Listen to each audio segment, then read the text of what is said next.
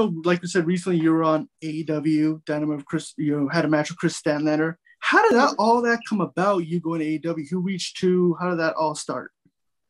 I've been in talks with AEW, and I know some people from back, when I wrestled in Impact, and eventually when I felt timing was better in the world, I reached out. Mm-hmm.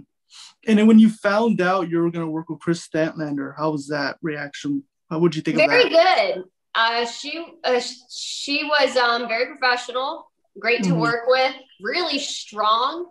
Yeah. You're a fan. Obviously the outcome was not what we would have been expecting or hoping for, right? I mean, hoping, Yeah. but I think AEW treated me very well.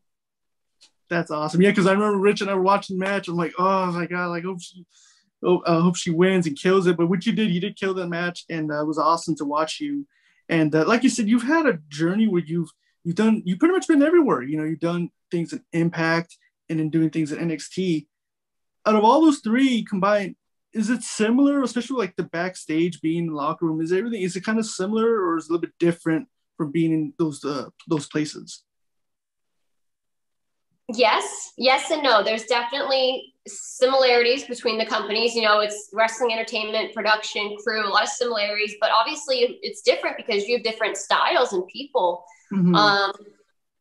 and different companies. Mm-hmm.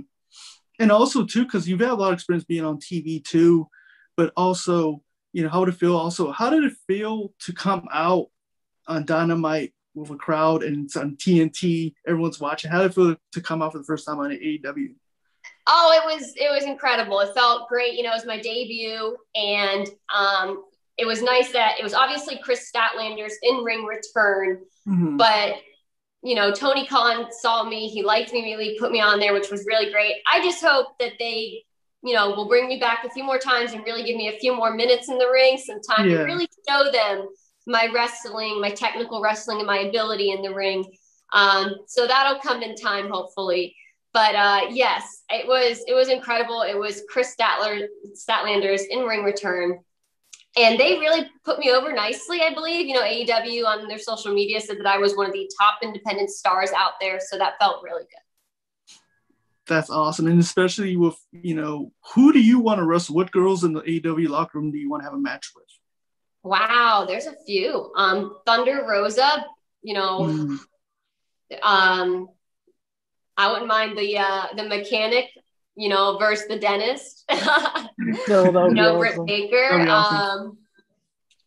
Yeah, Jade is one of them for sure. Jade. Gosh, there's just so many incredibly talented women there on the roster. I think I'd have a lot of good matches with. Oh, absolutely. Especially